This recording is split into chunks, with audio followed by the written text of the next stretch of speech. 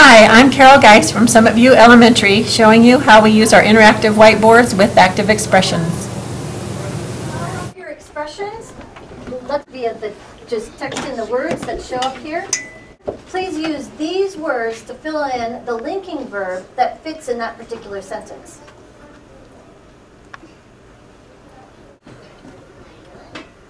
All right, let's see what we chose. Okay, so we chose are or were. Let's see, 56% of you chose are, 28% of you chose were. Let's take a look at the sentence again and see if those both make sense. The children were gathering around the campfire. Thumbs up, that makes sense? Yeah, that sounds right. Or the children are gathering around the campfire. Yeah, exactly. Okay.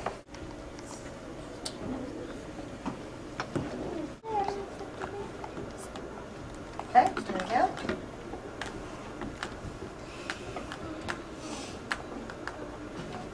We have 78% chose was. We have a couple kids who chose is. And then I think this was supposed to be was, but you just got an extra letter on it. So we would throw that into that group. And were, looks like this should have been were.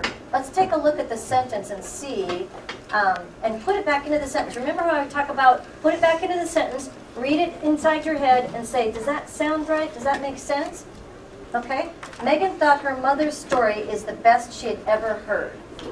And they might have read heard wrong. She had ever, they might have read heard wrong because the D makes it past tense. Yeah. So you would have was. Sometimes we're only talking about one person, right? And the mother's story. So is for that singular. So maybe that's what a person was thinking. But yeah, that past tense. She thought and she heard and she had ever heard. Gives us that indication that those are verbs and words that explain that it's past tense, that it already happened. Okay? 78% of us said no, it's not correct. 2 of us said yes, it is correct. Let's take a look at it. Who said no, it's not correct? And will you come up and change it for us?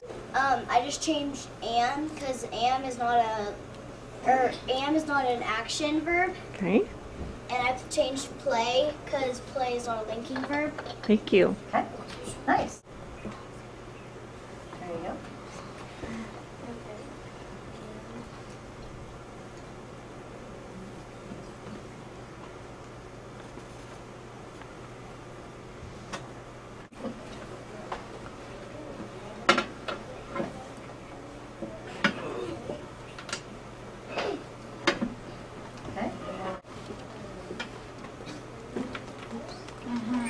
How you change over here if you go, okay, I know that this one is that redo. There you go.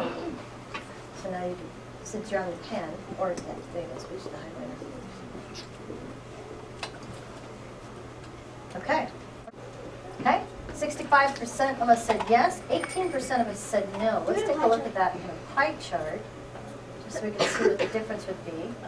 And then unanswered would be the expressions that were in the container over there still. Yes. All right.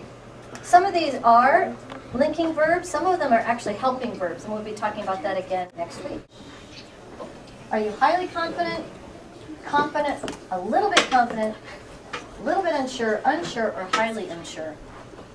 Let's see how you feel about it. A couple more seconds. All righty, let's see how we feel.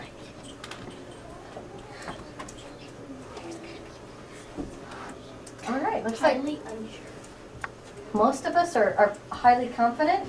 We've got some that are confident. We've got some that are a bit unsure and some that are highly unsure. If you are in this category, you might want to come see me, pull me aside, say, yeah, this is, and let's talk so that we can get this figured out, okay?